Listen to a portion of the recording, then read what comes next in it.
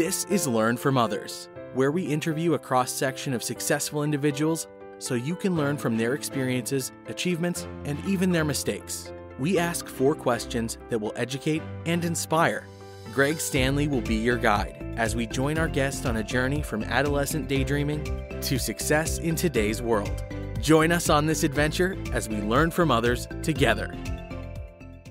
Welcome to Learn from Others, where we help others succeed by sharing success. I'm very excited to introduce our special guest, Teru Clavel. Teru, how are you doing today? I'm doing great. How are you, Greg? I'm doing wonderful. Thanks for joining us today. Oh, it's my absolute pleasure. Thank you. Yeah, well, before we find out what you're actually doing today, if you would, could you tell me what you want to be when you grew up? So I always wanted to be an entrepreneur. Oh, okay. Now, how did that manifest itself as a child? Well, you sent me a group of great prep questions, and I have to say, I think it was that I was always looking for a job and I was always looking for a way to make money and be independent. So I had almost every kind of job you can imagine from the time I was 13 years old. Yeah. So what was like your first job you got paid? So my first job, $5 an hour, mailroom, working for the publicity department of a large company, rolling up publicity posters and stuffing them into tubes, and being so proud that, every label was perfectly on the tube. And,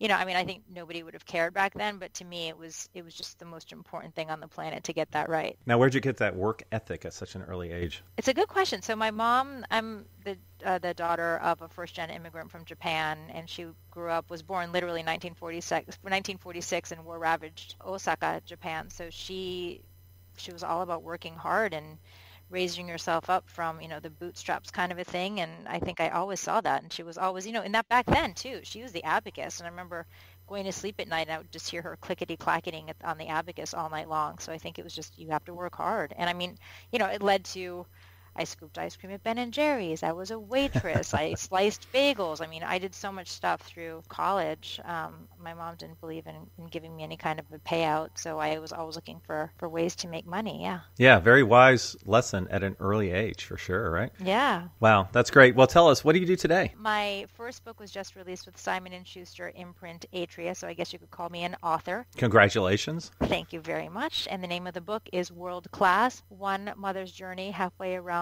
the Globe in Search of the Best Education for Her Children. So what I do today is I'm a speaker and writer about education and how parents can and teachers can better create a more globally competitive student body. Do you consider yourself today like an educational entrepreneur? I do. Right now, if anybody knows anything about becoming an author, unless you're a top 10 author and your name is J.K. Rowling, you're not really going to make any money.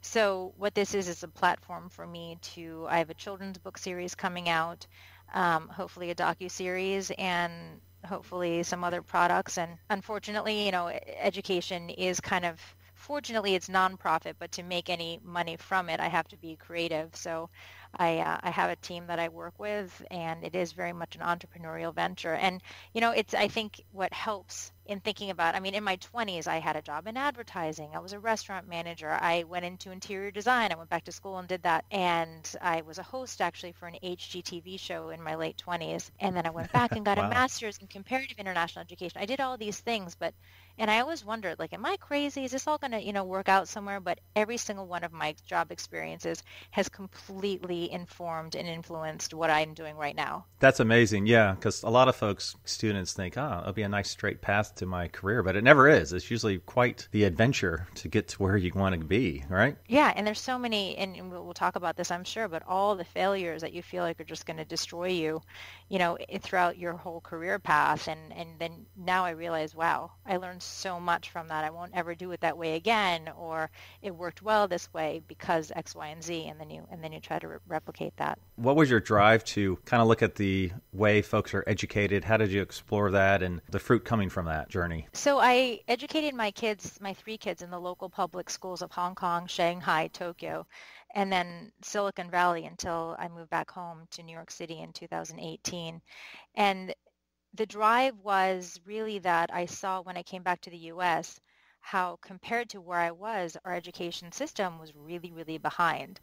And it comes everything from equitable education, meaning not everybody in the U.S. gets the same kind of education, right? Depending on where you live. It comes from the varied and, I guess, by state teacher training, and how it is very, very different from that in East Asia, and how teachers here are not paid as well, not respected, not trained to the same level of rigor. And then, our kids and our teachers really suffer for it.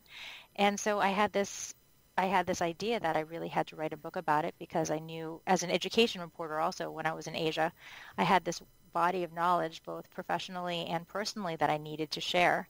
So that's been my mission. That's very interesting. And it's such a long journey you took to get there. Yeah, it really was.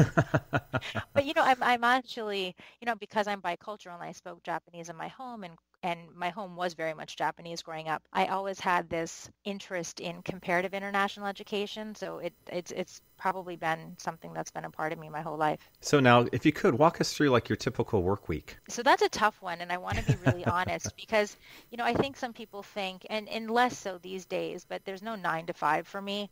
I'm the mother of 3 kids, and something is always going on with one of them. But I do have work commitments, but I have chosen a career where I can be flexible. Even today, I had 2 mandatory school meetings. And I guess that's all to say, when I first embarked on this whole journey of being an author, I thought, okay, I'm going to sit at my desk and be productive from, 5 to 7 a.m. and then again from 9 to 12 noon. And it never works that way. It's never worked that way as much as I've tried over the countless number of years that I've been writing. And it's literally my job requires me to be as flexible and as adaptable as possible at all given moments.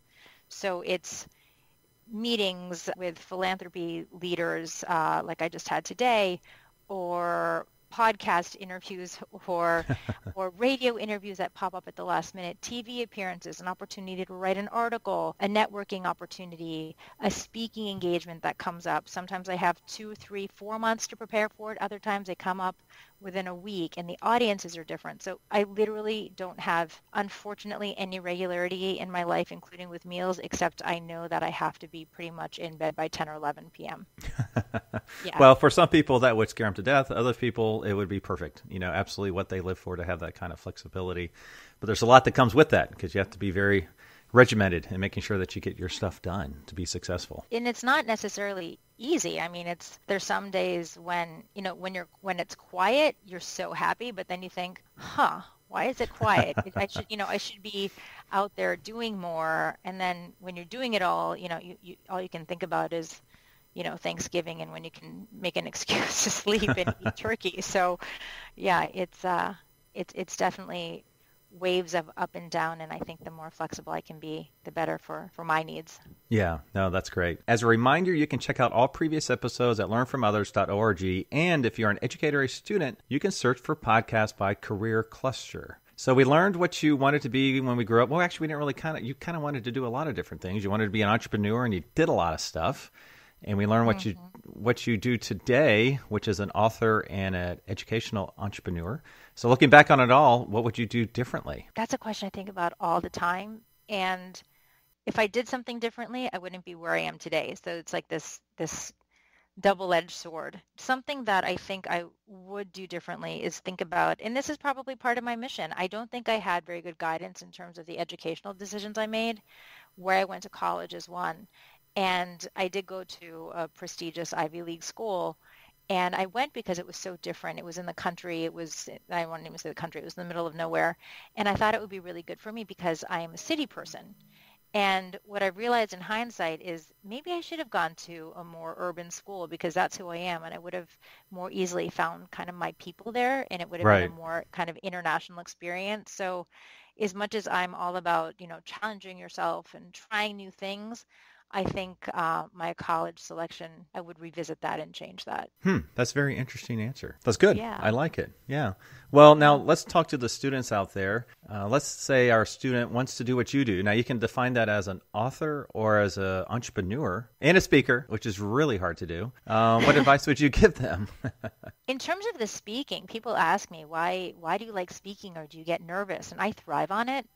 And I think if you'd asked me 10 years ago if I liked it, I would say absolutely not. And I went back to get my master's. So I got my second degree in comparative international education later in life. So I was in my 30s already, and I had to do these presentations all the time, and I felt like I was horrible at it. But when I was in my first term, I thought, this is something I'm going to master. I'm going to get this right. And I was just determined to do it. And so to me, that was something that I just had to overcome. And I would say, roll up your sleeves and go after something you're not good at and make it a challenge and get good at it if that's something that you think is important to you. And now I love it. I love thinking that, 10 years ago, I just thought I was going to be atrocious at it. And I just kept working at it. And I think I'm actually quite a strong speaker now. So yeah, that's something that I would say, go after it. If it's the most challenging and you want it, don't give up. Just keep going, keep persevering, because you get better at it.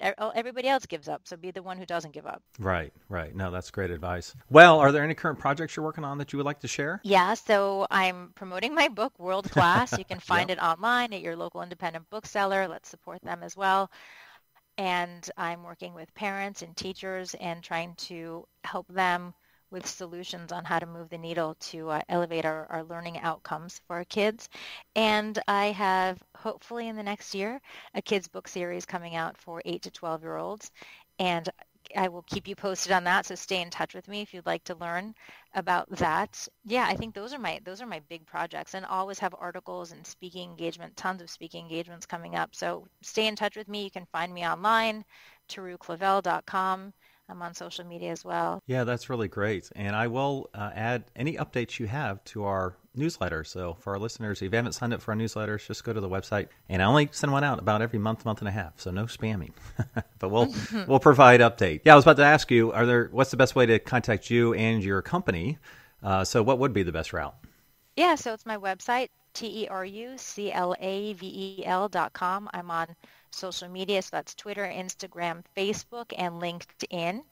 And I have a Simon & Schuster author page. I do interviews pretty regularly that you can download and listen to, everything from something as more niche as how to find the right preschool for your child to what are the kind of 4 actionable solutions that you can implement right away in your homes as parents to help your kids. And that's everything from elevating your learning expectations and taking advantage of your community resources, how to use technology, those kinds of things. So yeah, keep in touch with me and hopefully we can work together. I love talking about this stuff. No, that's great. Well, thank you for taking us on your career journey today. I appreciate it. Thank you so much for having me, Greg.